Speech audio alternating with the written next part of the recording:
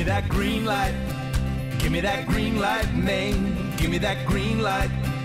Give me that green light, Maine. Give me that green light. Give me that green light, Maine. Give me that green light. Give me that green light, Maine. This episode of Greenlight Maine is being brought to you by the Maine Development Foundation, connecting people and strategies to drive Maine's economy. Good morning, I'm your host Julene Gervais, and welcome to Greenlight Maine, the business competition where 26 Maine-based businesses compete and present their companies in an attempt to win the $100,000 grand prize. Every week, two innovative contestants pitch their ideas to our judges, because on Greenlight Maine, even though there can only be one cash winner, everyone benefits from the encouraging feedback from the judges and the chance to showcase their brilliant companies to you.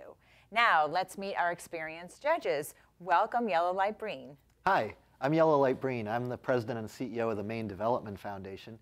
And the Maine Development Foundation, we work on long-range strategies to drive economic growth for all of Maine. And we do that in a few simple ways. We work on economic research, so we really know what to focus on. We work on leadership development, so we get people from all over the state working together. And we work on creative partnerships, whether it's tackling an industry challenge like the closure of paper mills across Maine, or whether it's working on really important workforce issues. Great, we're so happy to have you. And welcome back, Leah Hurley.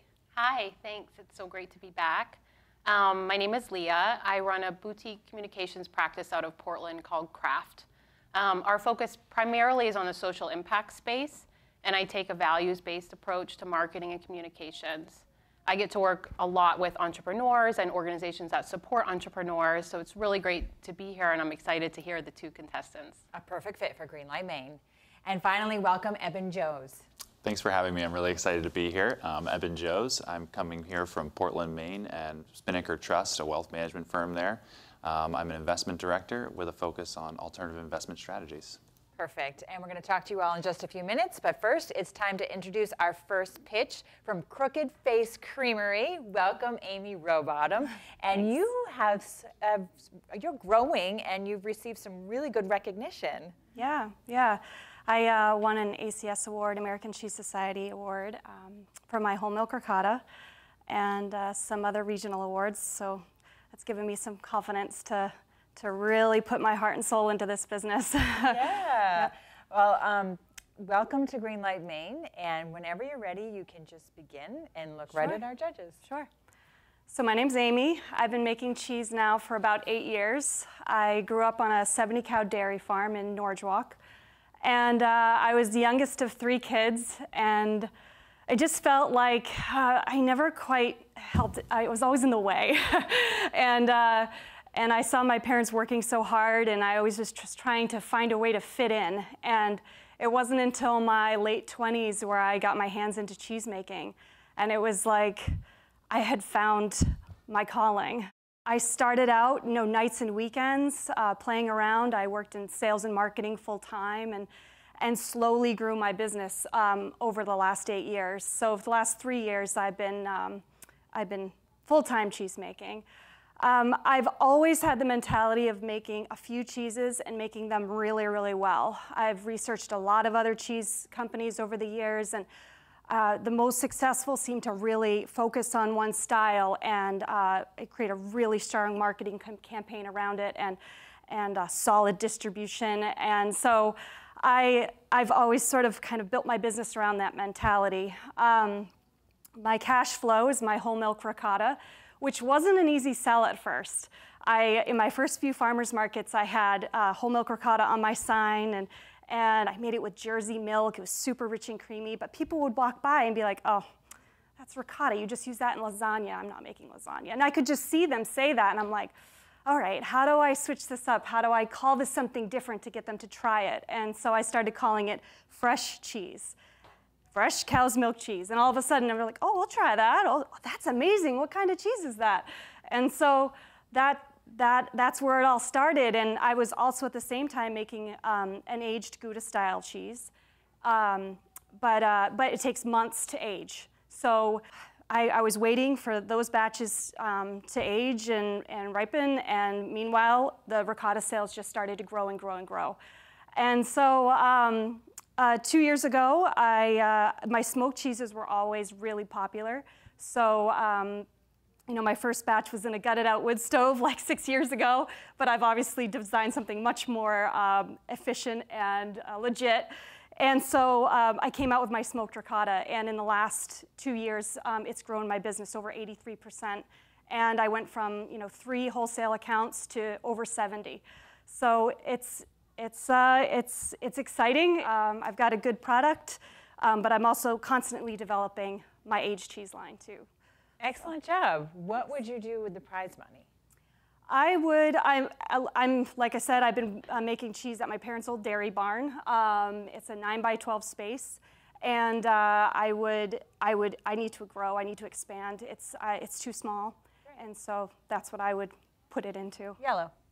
Yeah, thanks, Amy. You had me at cheese, first of all, I have to say. I love cheese. But, what is your vision of how this thing can grow? Like, what's your largest wholesale account? And if someone came knocking, if you succeeded wildly and someone came knocking and said, I need to make a huge order, how would you respond to that? Well, I'm already responding. I've got an order in for a larger cheese vat.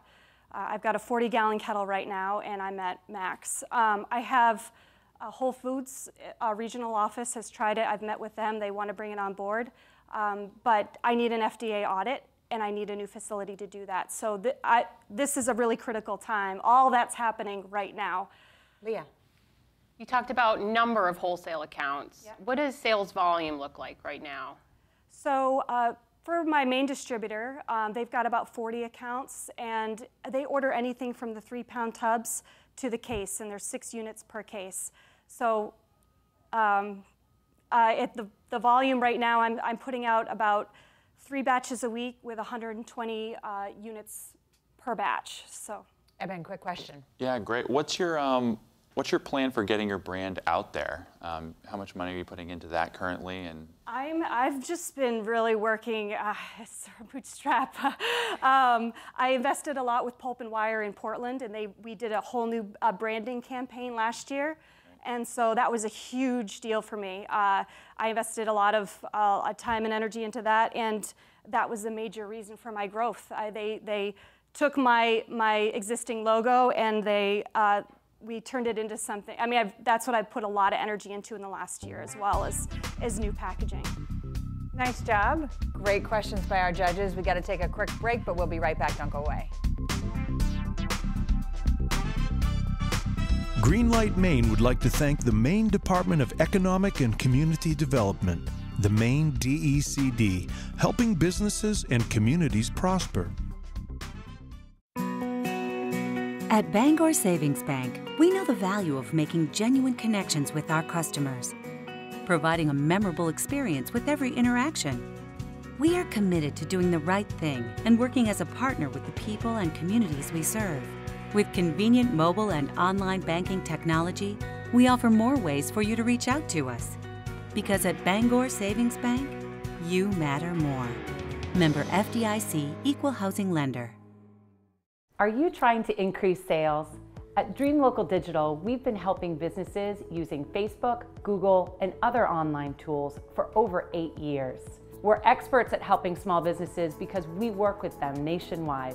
Dream Local publicizes the important part of me and what I stand for and what Archers is about. We'd love to help you grow your business as well. Give us a call today.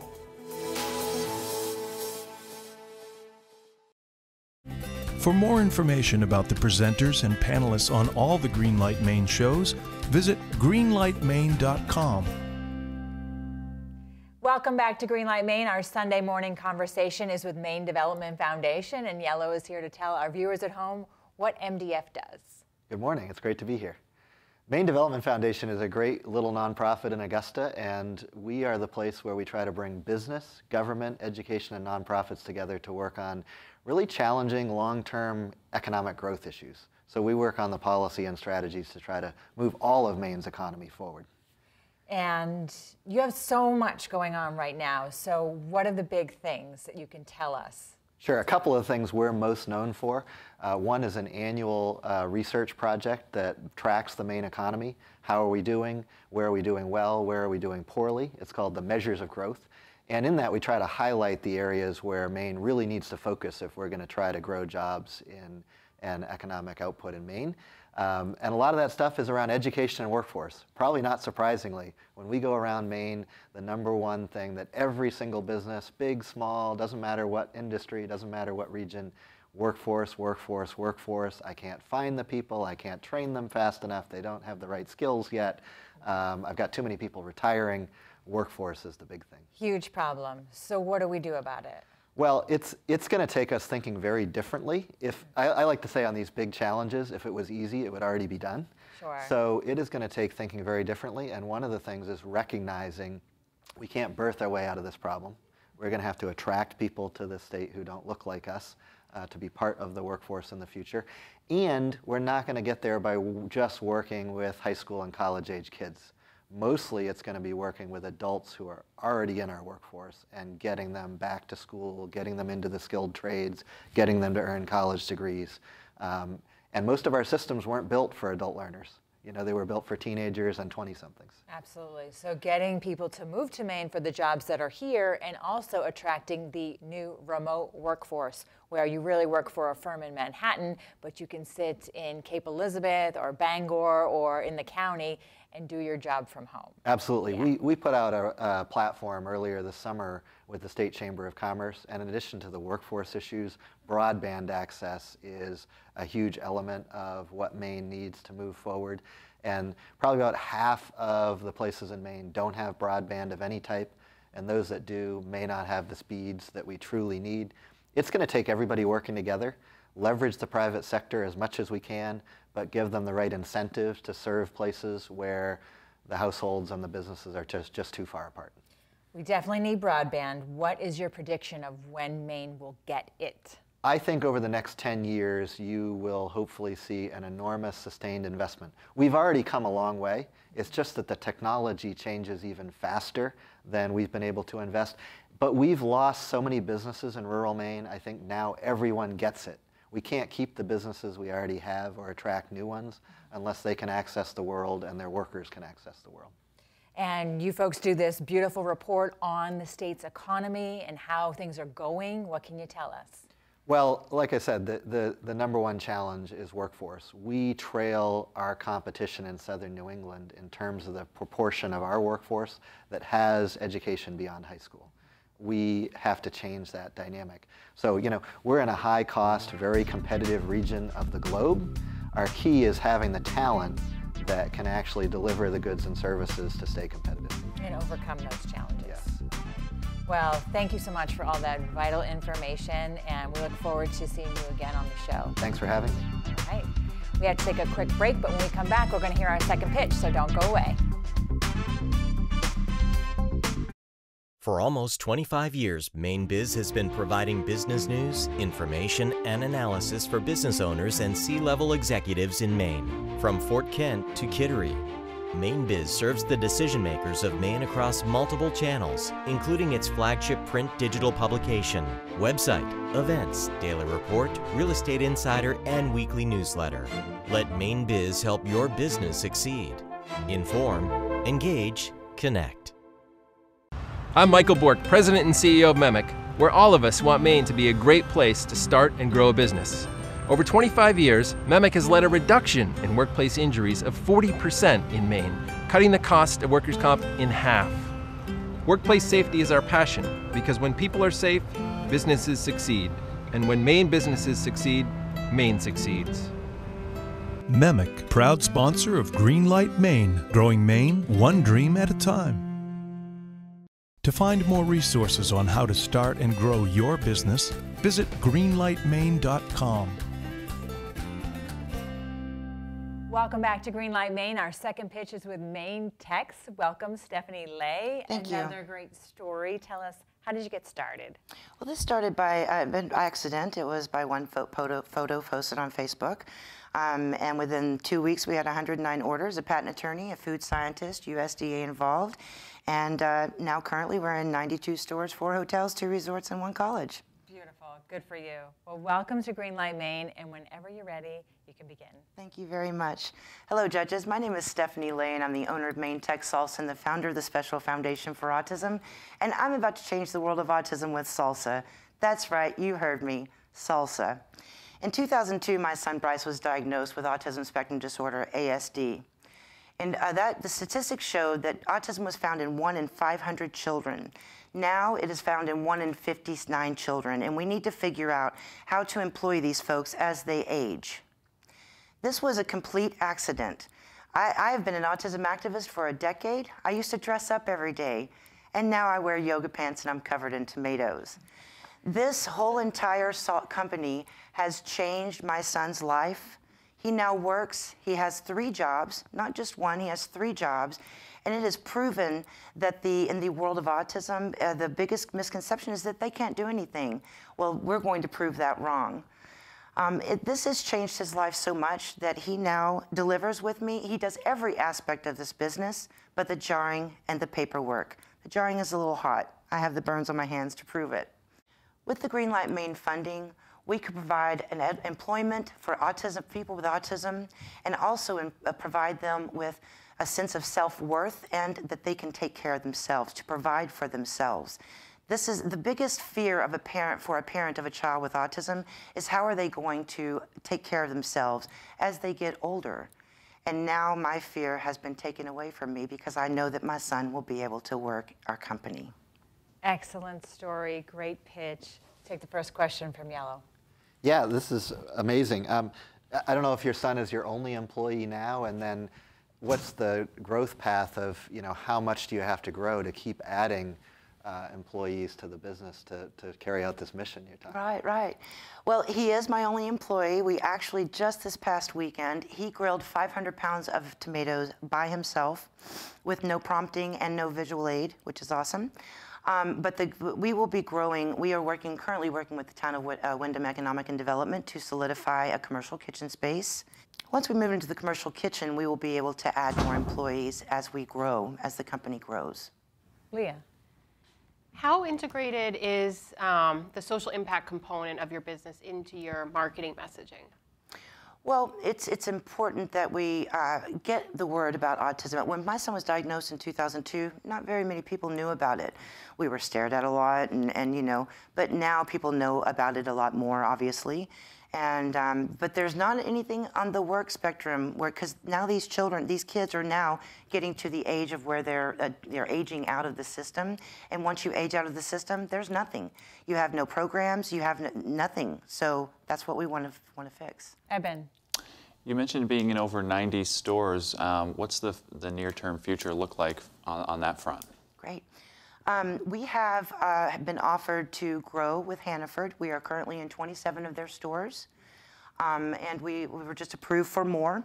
And we had discussed about growth once we get into a commercial space because we've grown out of our kitchen. We're still in our home kitchen. We're still making 1,000 jars in our home kitchen with salsa all over the place. So that's, as soon as we get into that commercial kitchen, we'll be able to grow into more stores and get more accounts, because then I can get out of the kitchen and go tell our story and spread it around and really get the accounts going. Yellow. What marketing is working best for you right now? Are you going out to showcase this, retail, tastings, whatever? How are you getting the word out today? It's a good question.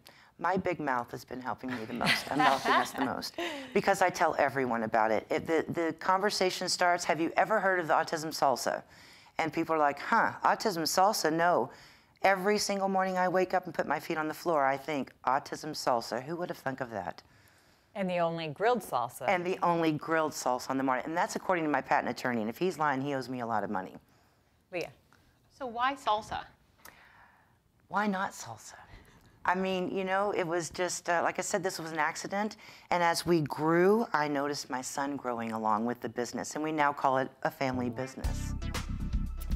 Great answers, some great questions from our judges. We are going to take a short break, but don't go away. There's more Greenlight Maine coming at you.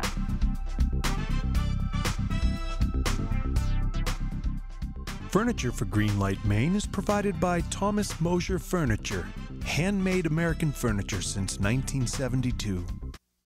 Are you trying to increase sales? At Dream Local Digital, we've been helping businesses using Facebook, Google, and other online tools for over 8 years. We're experts at helping small businesses because we work with them nationwide.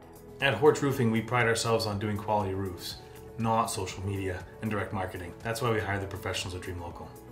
We'd love to help you grow your business as well. Give us a call today.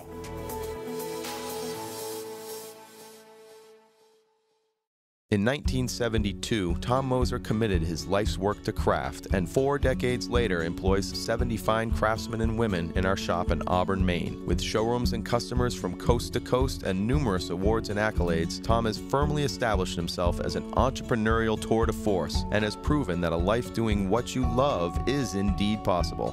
This year's winner of Greenlight Maine will win this handmade Thomas Moser beacon box and $100,000. Broadcast facilities are provided by Husson University's NESCOM, the New England School of Communications. Welcome back to Greenlight Maine. This is the juicy part of the show where we get to hear from our judges and what they think. 2 outstanding pitches. We all got to try the cheese and the salsa. They're phenomenal. Let's kick this off talking about Amy since she pitched first. Yeah, well, you had me at food, so I'm on the right episode. But both were incredibly inspiring. I think it was notable that both are driven by a purpose larger than themselves and larger than the business. With Amy, it's this passion about preserving the dairy economy in rural Maine, which is near and dear to so many of us. With Stephanie, of course, it's her son and others with autism and employing them. So that's an incredibly inspiring aspect to these businesses. It sure is. I was really impressed when we had a chance to really go deep with Amy, that she's getting her head around what does this really have to be a viable business. She's working with counselors and advisors from all over the place to understand the business and figure out how to grow it, even though she's just one person. Right, and I think she used the terms busting at the seams. She is growing, she needs more space.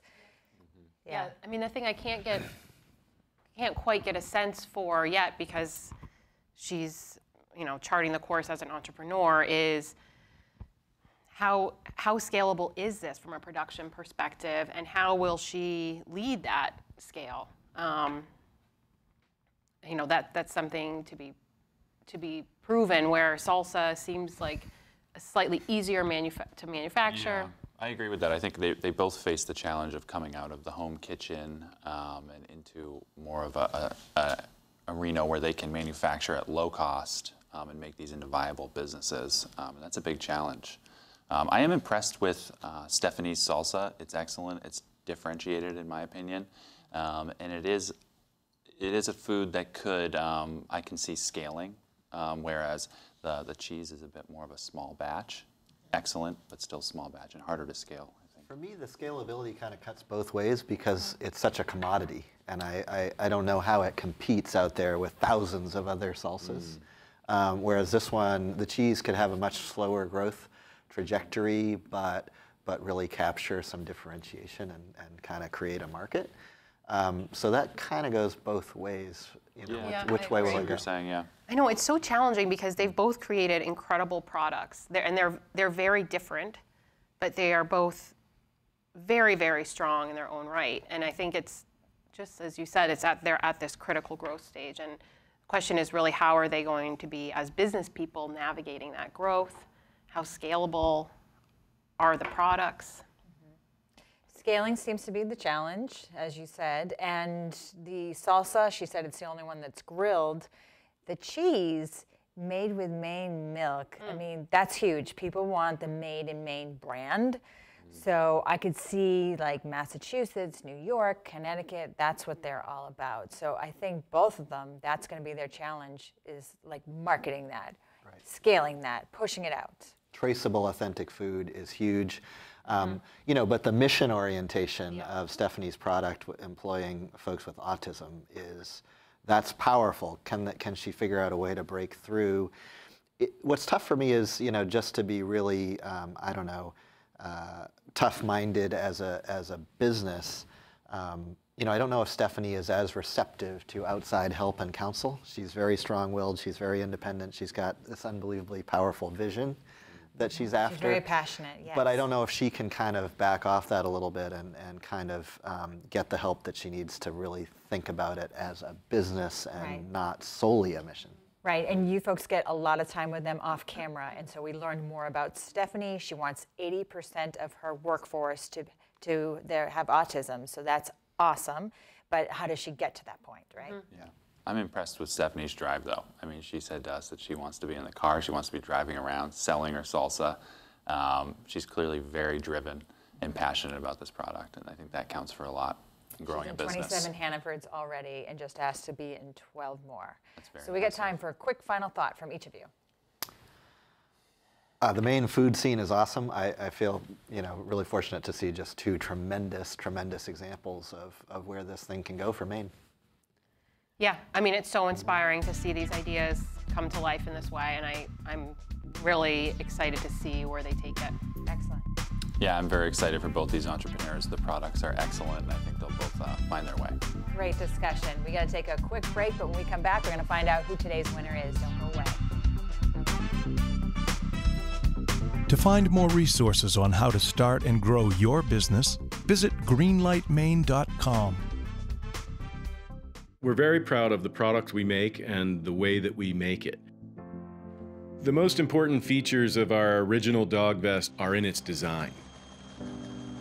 Traditional lenders, they steer away from unproven track records. In you come. Hold up. CEI gave us the opportunity to build a track record, show that our future path will be more solid than our past.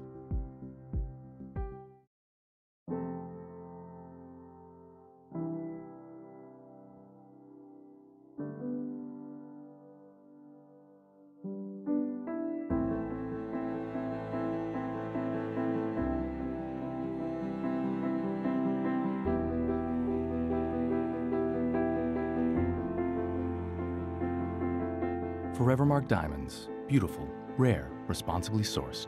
Available at all Days Jewelers locations in Maine and New Hampshire.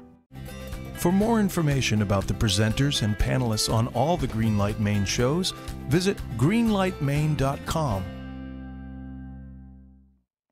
Welcome back to Greenlight Maine. Unfortunately, it's that time where we have to say goodbye to one of our contestants, but they can always come back next year. So judges, tell us who today's winner is. Congratulations to Maine-Tex. Stephanie is moving on in the competition. Well, that's all the time we have for today. We appreciate your feedback. So check us out on Facebook, Instagram, and Twitter to learn more about our resources, the contestants, or if someone you know has any interest in starting a business, visit us at greenlightmaine.com. Have a happy Sunday. Congratulations. Nice job. Greenlight Maine has been brought to you by the Maine Development Foundation, connecting people and strategies to drive Maine's economy. Greenlight Maine would not be possible without the support of all of our corporate sponsors. Thank you. Give me that green light. Give me that green light, Maine. Give me that green light. Give me that green light, Maine. Greenlight Maine has been a paid-for presentation by the Portland Media Group.